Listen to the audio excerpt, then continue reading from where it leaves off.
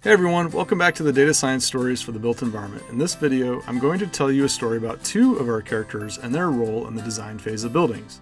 Do you remember Phil and Jane?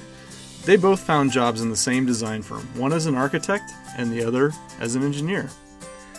Let's jump into their stories to see the problems each job is facing and subsequently how programming and data science is used to improve their situation. Let's start with the architects. It was Phil's first day at work, and he was invited to join the architects at their weekly meeting. His supervisor caught him up with their current projects and explained more about the software that they always use for design of buildings. Rhinoceros, also known as Rhino, is a 3D CAD software that many architects use for modeling their ideas. It is often used for creating, analyzing, editing, and rendering models they have drawn up. However, the whole process of creating models on Rhino is often very manual and time-consuming. Their team of architects has spent day and night on the software and has realized that they were limited to making only 3 different blueprints. Phil realizes how similar this problem was to one of the case studies he encountered and lectured, and suggests the use of Grasshopper. Grasshopper is a visual programming tool that is closely integrated into Rhino 3D. It uses a node-based editor for the user to incorporate various boundary conditions for parametric analysis. Through the use of generative algorithms, it creates numerous designs based on the parametric details and provides a variety of models for the design team to choose from. Grasshopper seemed to be able to help them with their problem.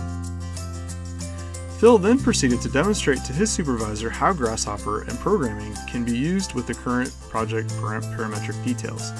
In no time, many design options were being generated automatically, giving them numerous choices to give to their clients to choose from. Mission accomplished. Moving on to how programming can help improve the workflow of an engineer, we have Jane, who graduated with a degree in engineering. In the engineering department of the design firm, her supervisor shows her what the engineers in the firm are currently handling. Designs have been generated by the architects that get sent over to the engineers. The engineers draw up energy models that can aid architects in decision making and cost estimation for future use. However, since the architects have been able to create so many different designs, the engineers can't keep up and are slow in model development.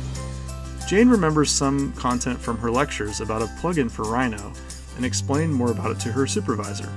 Jane described the use of the Ladybug tools, which are plugins that can be integrated into Rhino. These tools include the Butterfly, Dragonfly, and Honeybee tools. Honeybee, for example, is an open-source Python library to create, run, and visualize the results of daylight and energy analysis.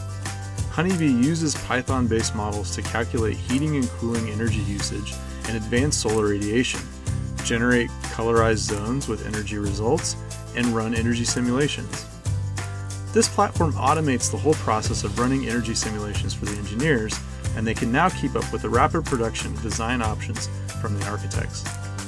Jane used her programming skills to show how the energy simulation process can be automated. Once again, mission accomplished. Both Phil and Jane have managed to apply what they have learned about programming and data science into the design phase of buildings.